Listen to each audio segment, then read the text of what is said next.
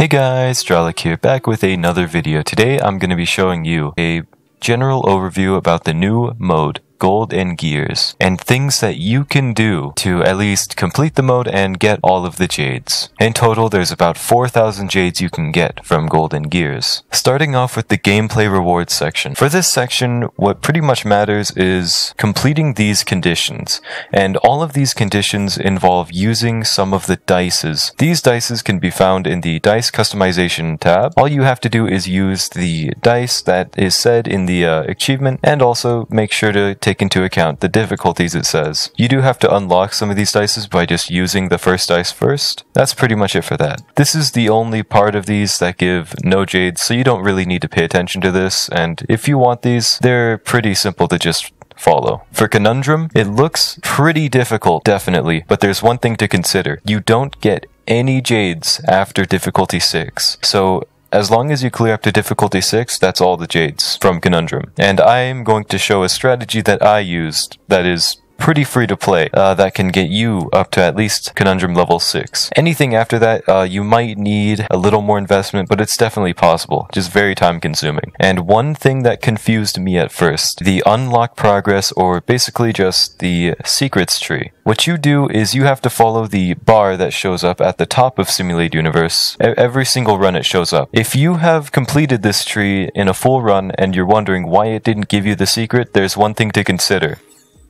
It has to be at a specific difficulty sometimes. So in order to avoid this, pretty much just go for difficulty 4 for every single run, because that is the highest difficulty that the secrets will be unlocked in. From this progress tree alone, you get about 1100 jades and a self-modeling resin, so it's very worth it to grind these out if you have the time. But there's one big thing that the secret tree also allows that gives you even more jades. You might notice the treasure icon right next to these secrets.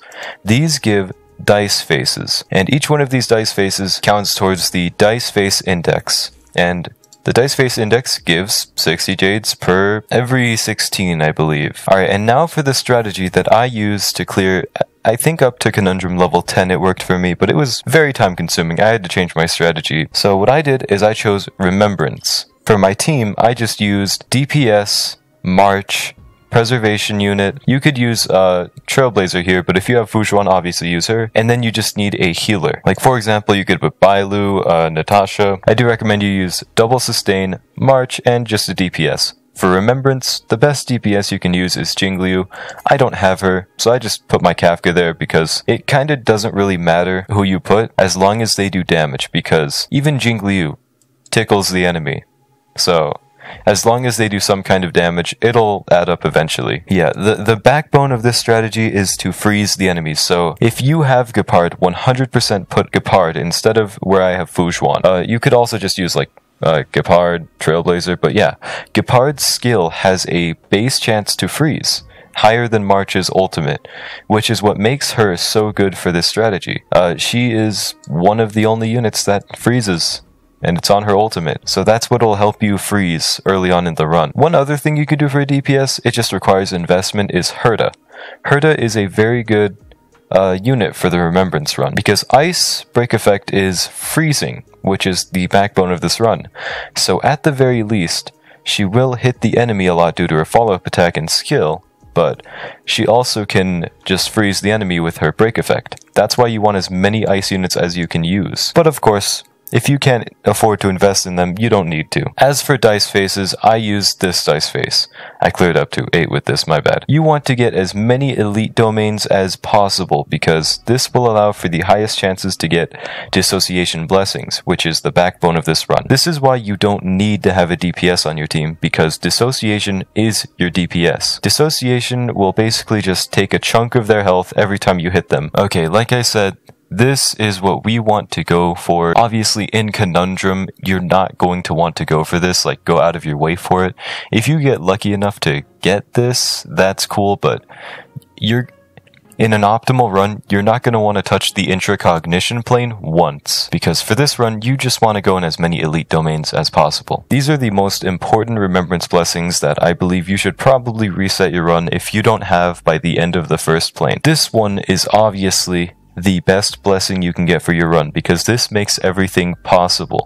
When you attack a frozen enemy, you can apply dissociation, and this also unlocks the tree for other dissociation blessings. And once you get this tree, you will actually start to be able to do a significant amount of damage. I believe this is the second best blessing you can get in this run. Basically, this means that you can infinitely stack dissociation and in turn infinitely do damage to them. Only issue is that sometimes they resist it, or they just don't get frozen. But of course, you're going to want to enhance this one and this one. Obviously, you also want this one. This one occurs less if you don't have like a main ice DPS, but yeah, every time you weakness break them, you're going to want to weakness break them with a ice DPS. That way you just immediately freeze them and then apply dissociation. This almost never was that helpful for me, but if you have an ice DPS, it will be very helpful. This blessing is very amazing due to the fact that you can just freeze an enemy no matter what, just with a base chance of hitting them. Sometimes you go a while without just freezing an enemy.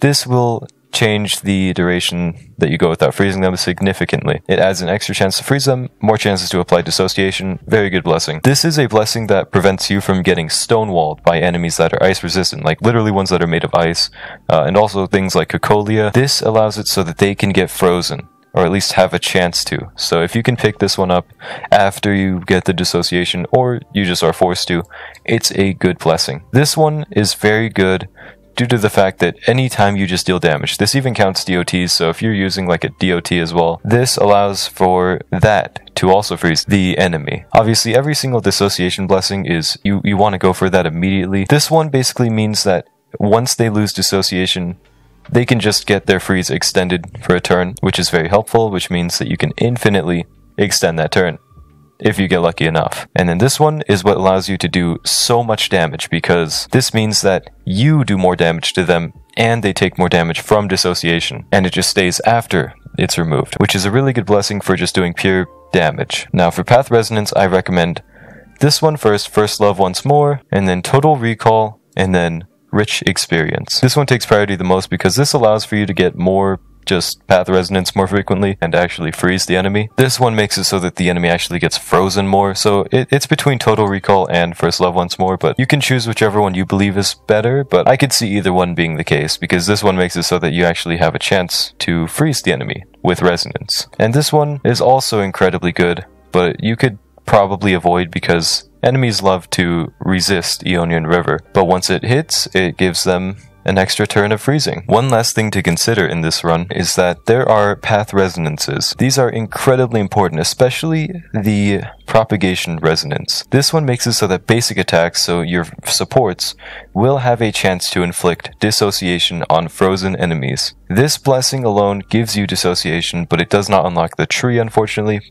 But if you're really desperate, this one helps incredibly. This Preservation Resonance is very good due to the fact that it gives you extra survivability and allows you to not get one-shotted as often. But yeah, these are just some tips that I learned from playing Golden Gears so often, and I hope it helps you as well. If you enjoyed this video, please like and subscribe, and I'll see you next time. Peace.